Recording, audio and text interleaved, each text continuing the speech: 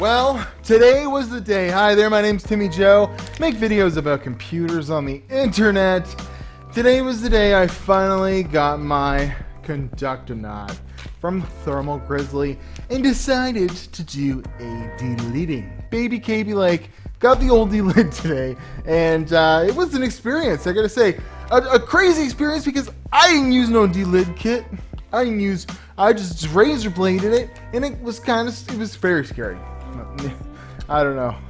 We'll go over the whole process and all that and what have you. Let's talk about delidding a CPU, why you might want to do it, if you should do it, probably not. Let's just go ahead and talk about maybe Intel also should just freaking fix this whole problem so that you don't have to nearly damage your CPU to get 10 degrees difference.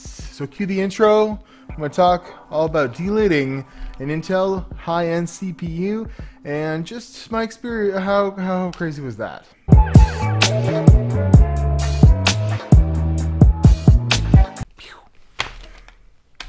Alright, so if you don't know what this stuff is, it is gallium, I'm pretty sure, essentially. Basically, it's like mercury that doesn't kill you. It's metal that it just doesn't solidify at ambient temperatures. So it's something you can put that gives very good thermal conductivity from the processor die, right here, to the IHS, the integrated heat spreader. That way, when you put a really good cooling solution, you get way better temperatures. Now, if you don't know, Ryzen actually solders that die, that CPU business, right on to that big metal part. So there's no reason to do this because, solder it's actually hardened metal, that makes the whole process so much better. But with Intel, they use thermal grease. So you basically end up sandwiching your CPU die with some thermal grease and then a piece of metal and then some thermal grease and then probably a piece of copper, for your cooling solution. And then, that's a lot of metal layers for no reason. And what you're basically doing is eliminating one of those by putting metal between the CPU die and the heat spreader. And I decided not to buy a freaking solution. There are solutions out there. Here, let's check this out. So the thermal compound was $14.98. Just in case you were wondering, and you can buy them on Amazon. Now, DeBauer, the guy that's he's got a YouTube channel, he's famous for overclocking, makes these things, and I didn't, they're not in stock, and I was looking at buying this one, and it's used, so I'll just do it myself. And I looked up some videos and found out that you can do it yourself with a razor blade if you're crazy. So let's go over some B-roll here of me essentially being absolutely crazy. So I pull my really good Arctic AIO off of the thing, and I get the CPU ready, and I have 100 different really nice razor blades, and I had everything ready here. I got filming, and I watched a couple videos online about it, and it seemed as though it would be pretty easy to just get the razor blade underneath the IHS and away you go. But I had lots of trouble. Like for 20 minutes I was trying to get what was essentially too thick of a razor blade between that heat spreader and the green CPU wafer, and I didn't want to ruin anything, and I was getting scared. I even put it in a vise and tried to you can do that with older generations. I thought maybe I could loosen things up. I tried heating the CPU up with a heat gun. That was a bad idea. So in the end, I watched the video over again and realized you have to, just so you guys know, get the really thin razor blade, as thin as possible. The ones that kind of fit into like scrapers seem to be the best. You should be able to bend it, okay? If it's a really hardened steel one that's a little bit thicker, you're gonna have trouble with it. And then you get that into a corner, and you should be able to get it between the green wafer or PCB and the heat spreader, and start like zooming it in. And if it's really hard, you're probably not in there. I thought maybe I just was like cursed with a CPU that had like really good material around it for holding it on. No, I just wasn't getting underneath it. So once I did, it was a very simple process. It took me like less than 2 minutes to get the thing off. And then I will admit, I was kind of scared. There is a couple of scuffs in the green wafer or PCB that you can kind of see some shiny spots, and I've heard that can cause huge problems. But it booted. It was fine. I actually ended up testing it without putting the thermal grizzly on it first, with just some regular old CPU grease, just to make sure everything booted, and ran a Cinebench. Everything worked fine. So I have results before and after. Let's talk about them, okay? Basically, I liberally applied the thermal grizzly. Realized it's pretty hard to get that liquid metal on there. I had some weird. I must have spent 40 minutes trying to make sure I had the right one. A lot of the older generation before this, the 7700, doesn't have all those transistors around the die, and if you get the liquid metal on those transistors, it'll short out and you could ruin your CPU. So I was being very careful just to break the perfect amount, because I've seen people put too much and they cause a short. It's not a good time. It's not a good time. So I put the perfect amount. I put a little bit on the IHS. I left the black surround on the green part, not cleaning that off, because I've heard that that's just a good way to find the exact spot the IHS is supposed to go back on. And I clean the IHS really good. Everything comes with an alcohol swab. This thing, it comes with like a little needle that shoots the stuff out. It comes with a warning not to use this on aluminum, because it will eat aluminum. It's climbing mit aluminum Karpfchen verviven. Anyways. So yeah, get that on there and fire it all up, and lo and behold, really freaking good results. So I have a video on this CPU before delidding. I'm able to get a 5.2 gigahertz, sorry, at 1.3, almost 1.4 volts. Like, not very stable. Temperatures get up high there. My go-to on this was 5 gigahertz. So let's look at some 5 gigahertz results here. So this is beforehand. 5 gigahertz is like a generally accepted overclock for a 7700 or a 7740X, and we see here that I'm 73. I'm getting up near 75 degrees on the package, and that's just one Cinebench run.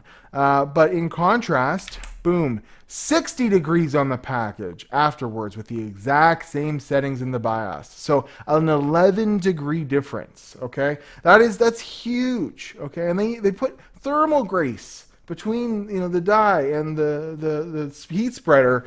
All you got to do is buy some liquid metal, and you can save yourself 10 degrees. Is huge with the exact same cooling solution. Let's look at Prime 95 here. It was going up to about 88 degrees. Okay, what's that? 89 degrees on the package. Well, this is after running Prime for 15 minutes. Let's switch it out here at 5 gigahertz. Go down to 76 degrees. That's crazy. That's a huge result of over 10 degrees at a high load at 5 gigahertz. That means I could run 5 gigahertz all day long. I was kind of concerned before. Now I'll leave the CPU at 5. I'm going to try and hit 5.2 all the time. Actually, it seems like it's nice and stable there at 1.41 volts. That's really high for this CPU, but the temperatures are fine. So let's look at the super crazy results here. This is fun. So let's go ahead and this is the result when we have 5.4 gigahertz. But why show you a screenshot when I can just boot the system up and actually show you it run? So let's go ahead and do that.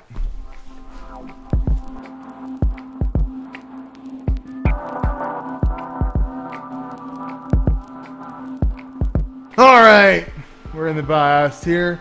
We just want to make sure, right? Just make sure here. What are we doing? Voltage? Way too freaking high! My goodness. It's going to be crazy. So, as you can hear, I have all the fans just cranked on her. We got that crazy Enermax fan that blows like 5 million RPM, blowing right at the VRMs. It's all loaded here. 5.4 gigahertz, 1.505 volts. Can we do it? And then never do it again? Let's just go ahead and see.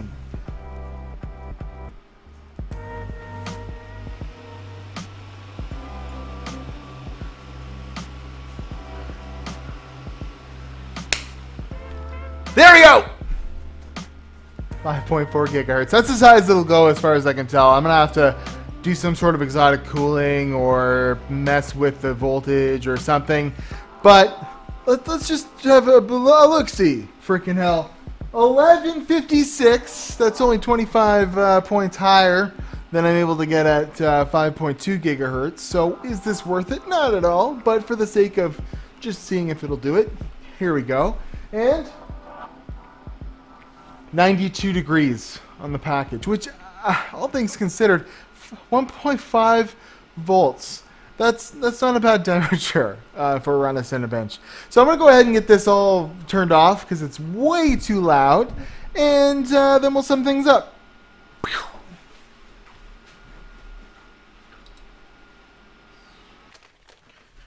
Alright, she's all turned off.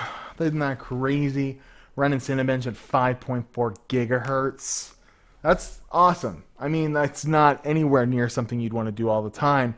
And it's just crazy that I got there, even at that insane voltage. But would I recommend delidding your CPU?